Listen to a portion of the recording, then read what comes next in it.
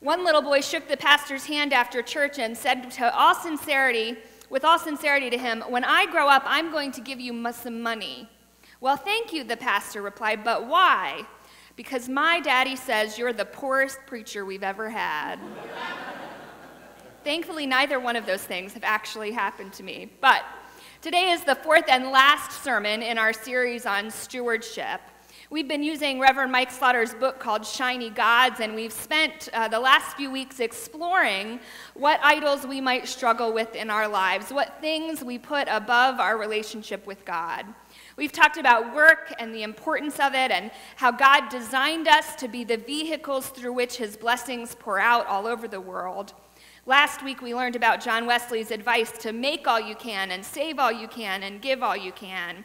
And this week we end again by thinking about generosity and what it really means to give from the heart and what happens when we do so.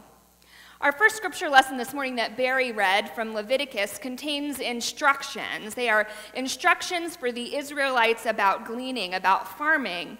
Now, really, this rule that they are given, which is to not harvest the food on the ends, is to help them to learn how to share, much the same way you make your kids learn how to share when they're little. It's to help them know how to make provisions for those around them who are in need. They are told not to harvest the edges, but to leave those parts of the harvest for those in need who would come in and gather them up afterwards.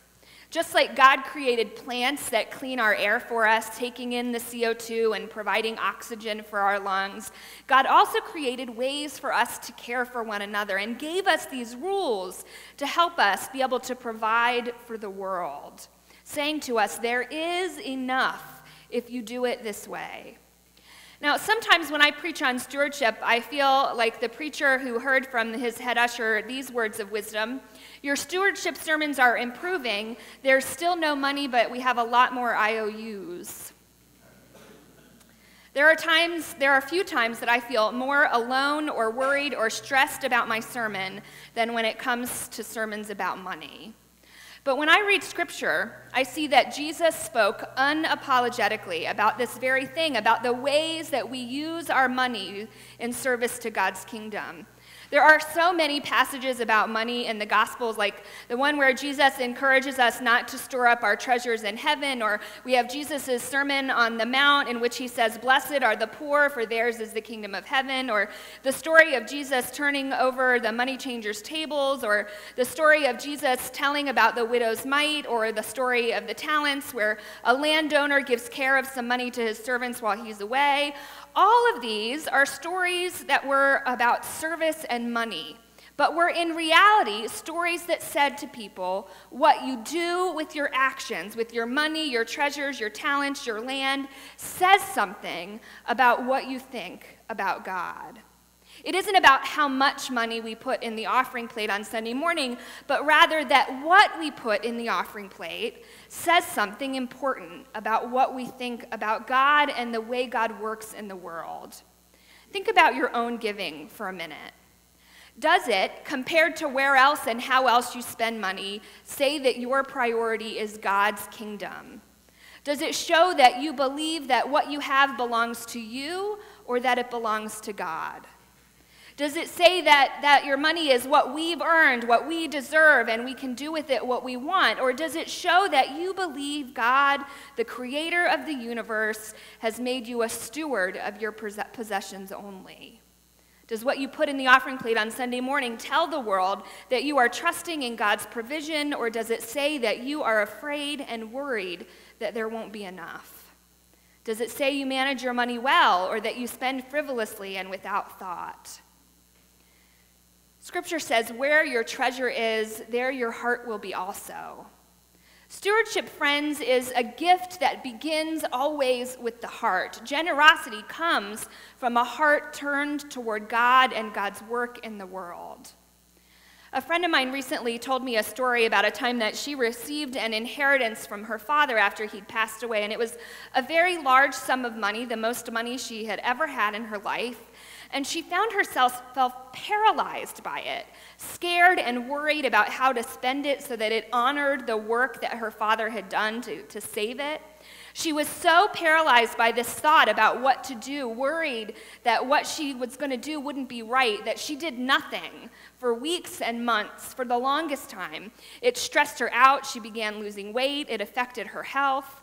Until finally one day, in just pure exasperation, she looked up at the ceiling and yelled to God, "Tell me what to do with this money."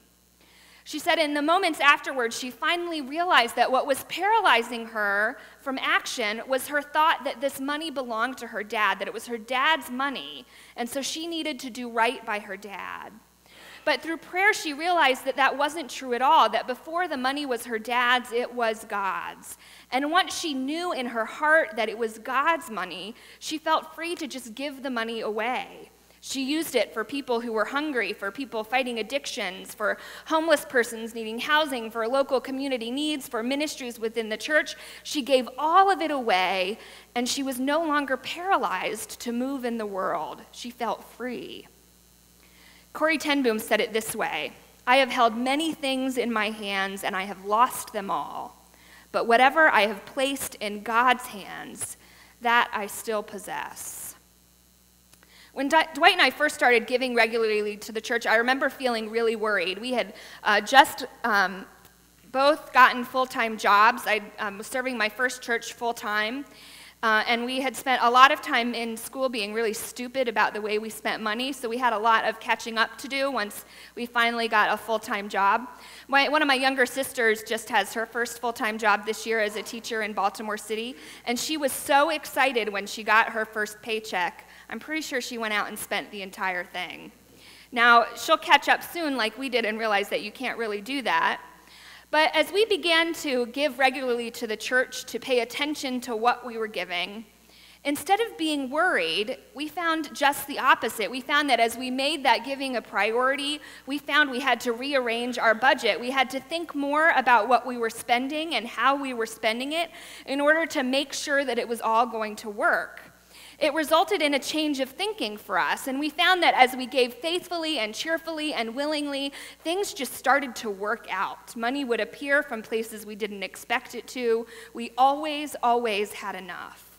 God taught us how to use our resources, how to be good stewards of what we have been given.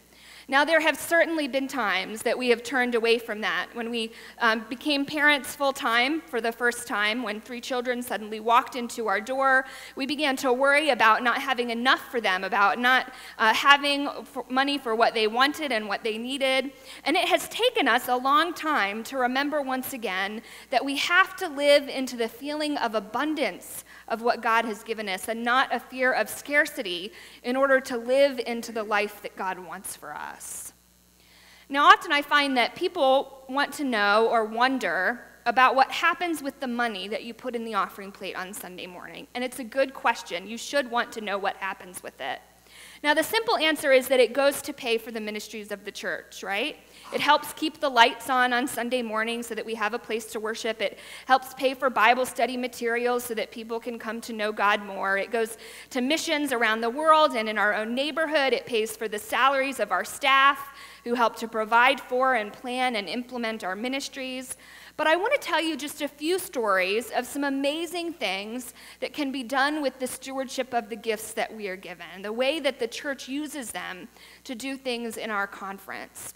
So for those of you who didn't grow up in the Methodist Church, or for those who did and have never heard this, in the Methodist Church, we give to our conference. Our conference is all of the state of Maryland, except for the Eastern Shore, and then we add on 3 counties in West Virginia. I don't know why we do that. I don't have an answer, but we do. All of Maryland and 3 counties in West Virginia. And each of our churches in the conference give what we call an apportionment. A portion of our giving goes to the conference and is used in lots of different ways. And I just want to tell you 3 stories about the way that that money is used. There's a church called Douglas Memorial United Methodist Church and about a dozen other United Methodist churches in the greater Washington area that have created a ministry to reach out to female veterans of war, to assure that they receive the care and resources they need to get back on their feet again. Did you know that there are approximately 1.8 million women veterans, that's 8% of the total veteran population? Women who return from conflicts in Afghanistan and Iraq are often single and come from urban areas. Many of them suffer mental illness or alcohol and substance abuse or a combination of disorders after serving.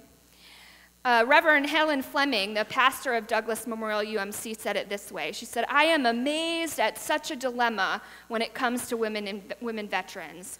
They served us, but we realized that we weren't doing anything to serve them. God has opened many doors through this ministry." With the money that comes from some of our apportionment dollars, they began a ministry that provides computer access and hot meals and drama therapy and career clothing closets and a staffed prayer room, just to name a few of the pieces that go into that ministry. That's what happens with the money we put in our offering plate. Our conference, the Baltimore-Washington Conference, leads United Methodist in the northeast corridor of our country in the number of projects that volunteers and mission teams undertake. In 2010, there were 140 VIM trips, people who left their comfortable home churches to help vulnerable people recover from a disaster or deal with the results of poverty. These mission trips contained volunteers that served all over the U.S. and also in foreign countries, from Appalachia to Zimbabwe. They went all over the place. And our apportionment dollars helped to train their leaders, to provide information and encouragement to churches to create these teams, to help small churches link up with larger churches to increase their resources. It helped them participate in making disciples and in sharing the love of Christ. The teams in our conference helped after Katrina, after Sandy and Haiti, after earthquakes and tornadoes and flooding. For every need, there was a team that was sent out. They welcomed everyone to go with them, from teens to grandparents, regardless of skill level. Their motto is, "There is always a job to do and love to share." Let me share with you one more story. You guys know that one of my favorite ministries in our conference is our camping ministry. I've loved our camping ministry since I went for the first time in 1992. I've only missed one summer since I went in 1992. A couple summers ago, the statistics told us that there were 1,112 young people that attended camp at West River or Manidokin, the two ongoing church camps in our conference. I can tell you from my experience that each of them left with the story to share, with lives being changed. But one story told by a friend of mine named Katie Bishop, who's a pastor in the Western region, I think shows us is an inspired story about the endless accounts of God in action. She told us a story about one day a woman named Crystal from her church who had special needs decided to go camping, and while she was there, she decided to do something daring. She wanted to do the ropes course. And while she wasn't completely physically able to do it, she said, Katie told us that Crystal asked the group to pray for her as she started to walk the line. So the group that she was camping with stood all along the rope course with her, praying for her as she walked. And despite her physical limitations, she was able to walk almost 2/3 of the wire by herself. When she finally reached the zip line, Bishop said there was a handful of teenagers who made a semicircle around her, and they cheered her on. They wanted to let her know that she was loved. They wanted to let her know that with God, we can do anything. Katie said, "We press on, and at camp, we become living sermons for one another." Living sermons for one another. Let me share with you one more really cool thing. In 2011, the King James Version of the Bible celebrated its 400th anniversary. Did you know that? 400 years, over 400 now. Its poetic language has inspired millions to a richer faith in God. But the Bible often speaks best to us when it speaks in our own language. There are currently 2,527 There are Bibles available in 2,527 of the world's estimated 6,500 languages. Do you hear how many languages we're missing? Like over 3,000 languages that we still need to put the Bible into. But in the United Methodist Church, we are helping that to happen. They recently helped to create one of the newest, a translation for people in Algeria. They translated it into the language of the indigenous mountain people there. Did you know that it took the people who translated the King James Version 7 years to do their work? The volunteers creating this translation in Algeria took 20 years to make it. They faced lots of challenges while they did so. For instance, they couldn't find a word for faithfulness in the language they were using, so they had to translate it as keep his word. Thanks to our gifts, to the gifts we put in every Sunday and the gifts that United Methodist people around the world put in every week, new people are reading God's word in new places, and when they read, whether in their native language or in Shakespearean English from King James, the word of God is brought to life. Friends, these are stories about ministry happening both here, near us, and around the world. Lives are given to Christ, communities are transformed, and the world is changed because of the money that you put in the offering plate each week. These stories show where our priorities should be, where our heart should be as we're giving.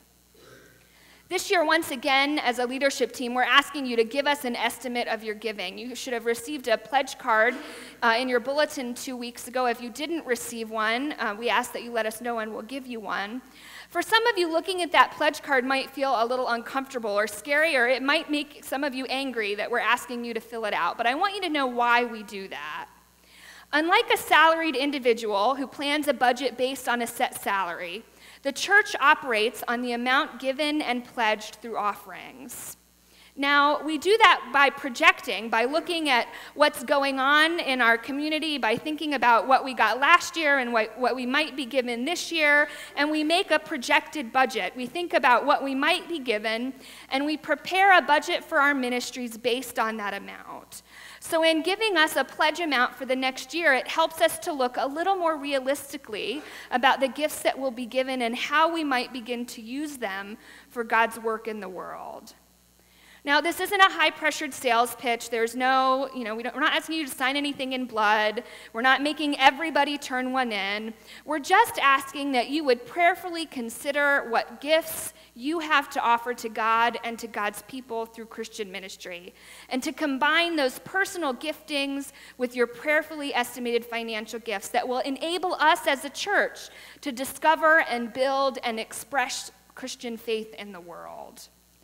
The estimate of giving is both for the church so that we can know as the year goes on what we can expect for the budget, but also for you so that you can track where your giving is, so that you can intentionally ask God to help you think about your finances.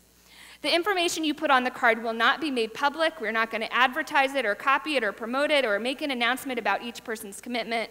It's between you and our financial secretary. It's private and confidential. But we do ask that you would prayerfully consider turning those in the next 2 weeks. Our second scripture passage that we read from 2 Corinthians reminds us once again what happens when we follow God's plan for generosity. It says this. Can you put thank you, perfect.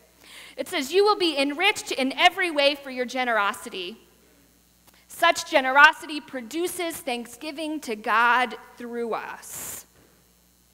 My home church's mission statement for many years was, we are blessed to be a blessing. It was on everything they handed out. And it reminded us that what we were given was given to us for a purpose, to be used to share Christ's love with the community. Now, the stories I shared above don't even include the generous ways that we've been doing ministry right here in Cockeysville with your gifts. We've funded ministries that taught and showed God's love to over 40 children at VBS, not to mention all year long during the school year to our children, youth, and young adults. Your giving has helped to fund ministry positions for Pastor Bill and I, which means that Pastor Bill has been available to college students struggling with transition, to high school students asking really important questions about God, to middle school students dealing with bullying and hard choices. It means we can be available to show up for families in need. Your giving has helped us to support people seeking to get education to be a pastor. One of our own members, Jim, and his family who are serving as pastor in North Carolina and going to divinity school, and a newer member among us, Samson, who will go back to Kenya at the end of his education and serve in a ministry to street children. Your giving helps us to provide food to the hungry, shelter to those in need, clothes to children around the world. Your giving provides a place for worship and music ministry so that people can come and hear about God's love over and over and over again. Your generosity changes lives. Reverend Mike Slaughter says it this way. Can you do the next slide? What you do with what you have has the power to change the world. What you do with what you have has the power to change the world. Friends, let's change the world together. Eugene Peterson writes in his version, The Message, from Romans 12, verses 6 through 9, he says it this way: if you preach, just preach God's message, nothing else. If you help, just help, don't take over. If you teach, stick to your teaching. If you give encouraging guidance, be careful that you don't get bossy. If you're put in charge, don't manipulate. If you're called to give aid to people in distress, keep your eyes open and be quick to respond. If you work with the disadvantaged, don't let yourself get irritated with them or depressed by them. Keep a smile on your face. Love them from the center of who you are. Friends, let's do that. Let's give aid to those in stress, encouraging, let's give guidance. Let's show our love for God and our generosity to God's people. Let's love from the center of who we are. This is the word of God for the people of God. Thanks be to God.